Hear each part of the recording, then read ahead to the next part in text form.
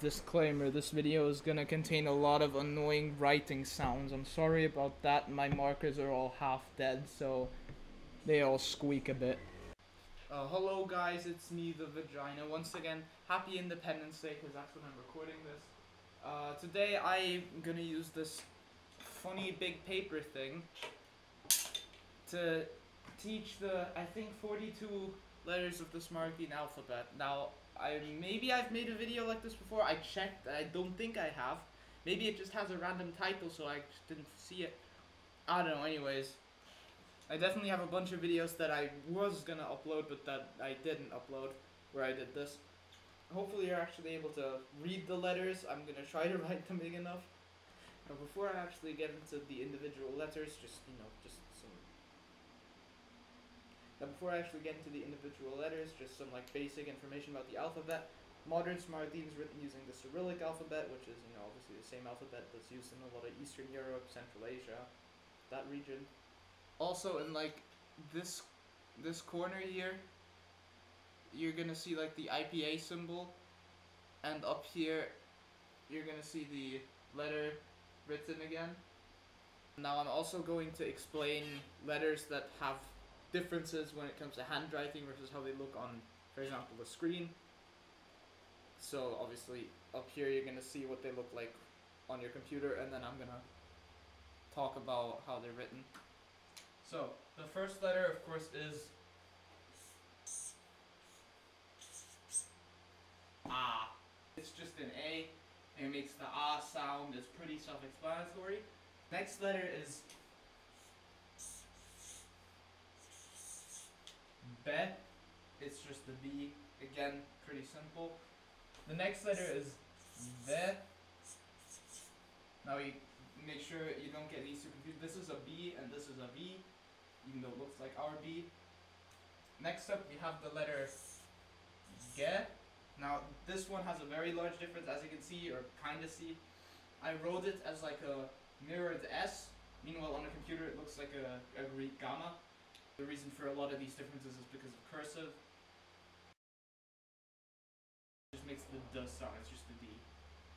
Next up is the letter Y. You can see it just looks like an E, and it makes the Y sound, not E, that's a different letter. This one always makes the Y sound with the J in front of it. Similarly, we have the next letter, which is gonna be Yo. It's the same letter just with two dots on top, and it makes the yo sound. Then we have the letter J. Here it's just these three lines. It's like an X with an extra line, kinda. It makes the J sound. Then we have the letter Z, which is just a Z, it's written like a 3. Again, makes the Z sound, very simple. Then we have E, which, as you can see, it's handwritten like a U, but on your screen it looks like a mirrored N, so it's like straight lines instead of this curved. And it makes the E or I sound. Then we have, again, very similar letter, J, which is just the same letter with a little curve on top as well. It makes the Y sound. Then we have K. This one's pretty simple, it's just a K. Then we have the letter L, just an L, makes the L sound, pretty simple. And it's written like a lambda, meanwhile on your screen it again has this weird like curve. Next up we have another very simple letter, M. It just makes the M sound, it's just an M, it looks like an M. Then we have N, which is also just an N, and it looks like a H, as you can see here. It makes the N sound. Then we have the letter O, which is just an O. Makes the O and O sound. And we have the letter P, which, as you can see here, the capital letter looks the same, and the lowercase, when you handwrite it, looks like an N. Meanwhile, on the screen, it's the capital letter, it's smaller. Again, this is because of cursive. If you like italicize the font, it turns into this as well. Same goes for the G, for example, or the E. And yeah, it just makes the P sound, it's just a P. And then we have the letter R. Looks like a P, don't get those two confused. And this one either makes the R sound or the R sound. There's two R's in SMARAGDINE, so it just kind of depends on the word which one it is. So you just kind of have to remember that when you're learning words. Then we have the letter S, which is just an S, and it makes either the S sound or the Z sound, again, depends on the word. Then we have the letter, I already wrote it, but then I remembered I have to explain a little more about S. We have the letter T. It's just the T, similar to P, the uppercase form is the same. Meanwhile, the lowercase, when you handwrite it, it looks like an M, and then on screen it's just the capital but smaller. Then we have the letter U. Apologies for the handwriting there. Looks like a Y. It makes the U or U sound. Just a U. Pretty simple. Then we have the letter U. They look very similar. For example, in cursive, a lot of people put like a loop through here on the U to distinguish the two. Makes the U or U sound, which is like the U with two dots above in German. It's kind of hard to pronounce for English speakers. The way I heard it somewhere is like try to say U and E at the same time, and then you get something along the lines of that. And then the short version, the U, is the same. You say U and E at the same time, and then you get U. Except we have the letter F.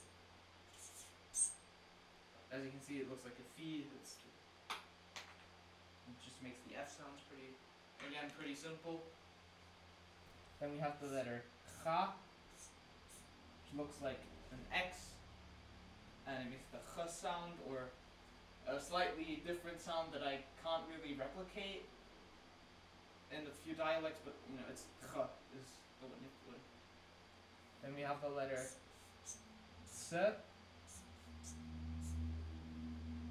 You can see it looks kind of funny. Makes the T sound again. Apparently this is hard for English speakers to pronounce when it's at the start of a word. They just get rid of the T when they're saying it for some reason. I don't know why. Then we have the letter Ch. As you can see, it looks kind of like a 4. It makes the Ch sound, like English CH. Pretty simple as well. Then the next two might be a bit confusing because they're very similar. This one is Sha, makes the Sh sound like the English SH. And this right here it almost looks the same, but it has like a leg. I know you can't really see it because the camera quality is ass, but you know, I'll put the letter on screen, so so yeah. This one here is H, makes the Ch sound, which is a sound, for example, we also have in German. Not in English though, at least most dialects. So it's probably going to be really hard to replicate. I think most people substitute it with Sh, but please don't do that. Instead, I'd substitute it with H or H or something. Just not Sh, please. It sounds like you have a speech impediment. But yeah, just make sure you know the difference between these two. Yeah. Next up we have the letter H. In SMARAGDINE it makes the H sound, it's a H. So just remember, this is also, no other language does this. In Bulgarian it's a vowel, and some other languages it's silent, it doesn't make a sound. In SMARAGDINE it's a H, so just remember that. And we have this letter. It looks like a B and an L. When you type it in handwriting, the two are connected. This letter is called I, or Yeri. Yeah, I have to over-enunciate it because otherwise I can't say it properly either.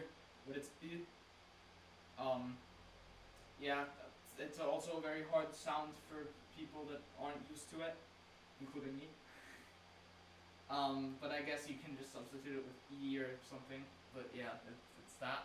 Then we have this confusing letter, which looks like the H but without the little tail. This one's called Symbola Weiche, or the soft symbol. Now, this one is just, it needs its own video because it's just very strange. It just behaves differently in every word. Like, it's either silent, or in some words it randomly makes a G sound, or it's just, it's pointless, right? It's pointless. We don't need it, but it's there. so sorry, but you have to learn it. And then we have the letter E. Now this one is the E. In a lot of other languages they use Y for E. SMARAGDINE has them separate. So this one is E and this one is Y. This one is the one you're gonna see a lot because it's a common sound. Meanwhile, this one's actually sort of rare. Then we have the letter U. It looks like an I, then a dash and an O, like a 1 and a 0. I don't know, or a fish or whatever. But yeah, it makes the U sound like the word you, or you, I guess if it's short. And then next up we have the letter Ya. It looks like it's that mirrored art you've probably seen people using like fake Russian fonts. It makes the sound Ya, and on its own it's actually a word that means I, like, the first person. A lot of other languages now end with the alphabet, but no, we have a few more letters to go. Most of these are pretty simple though. So first we have the letter A macronu, or A with macron. As you can see, it's an A with a macron, and it makes a long A sound. Then we have the letter I macronu. As you can see, it's an E with a macron. It makes a long E sound. You're noticing a pattern now. Then we have O macronu, makes an O sound. Then we have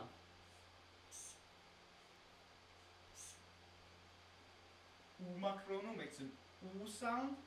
Then we actually have something different. The letter Wa, it's like U but with the little curve from Yot at the top. It's also a letter in, for example, Belarusian, it makes the W sound like an English W. Then we have the letter I macronu, which is the most pointless letter because besides like that one river on Grand Cock, there's literally not a single word that I've made up that uses this letter. It's just there for the sake of being there. Then we have the letter Nia. It's also a letter in Serbian. It looks like a combination of N and the soft symbol, and it makes the same sound that the funny Spanish N makes, the Nia.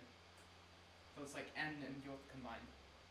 Then we have the letter Eng, or Ng. I don't remember what I called it. I think it's Eng. It makes the Ng sound like NG. But most of the time, you're not seeing that letter, you're just seeing NG as separate letters. This one's also kind of pointless. Same goes for Nia. It's also pretty useless, but it just exists. And finally, we have the letter A tilde, which is an A with a tilde. It makes the O sound. Just that nasal A, O. And this actually used to be like a very regional letter. Only like dialects and Ned used to have it, but now it's pretty widespread. Now, the alphabet itself is done now, but I want to talk about a few other things such as letter combinations or digraphs and another symbol as well. So the symbol that I want to talk about, I'll do that first, is this. Right here.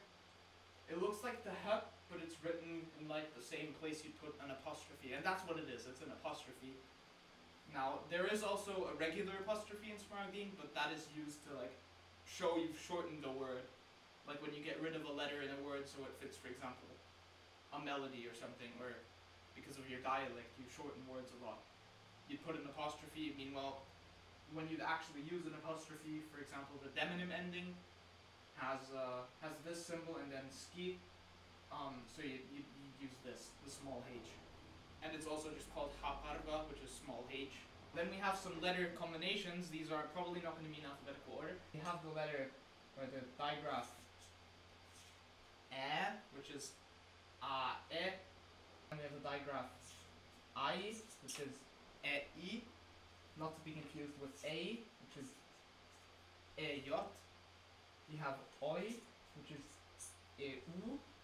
Then we have a very rare one, and one that's not native to SMARAGDINE, one that's actually carried over from Padlian, Th, which is written TF.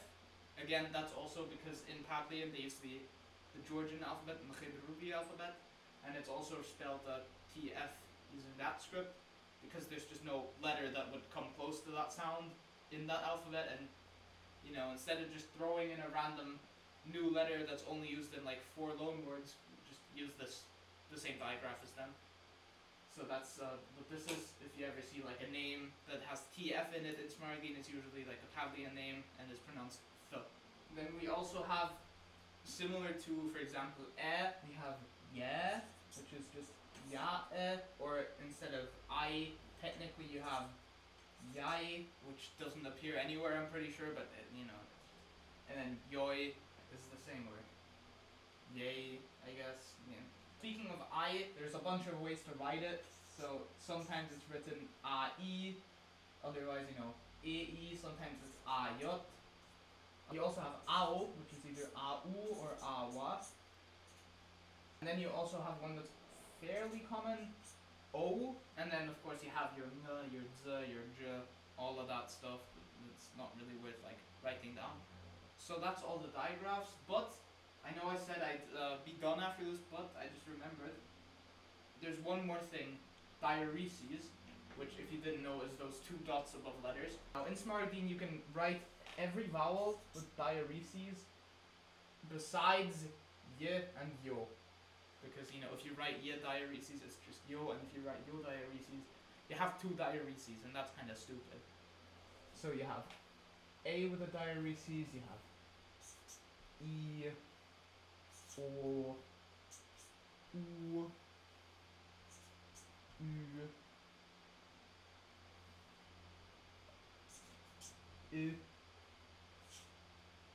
I,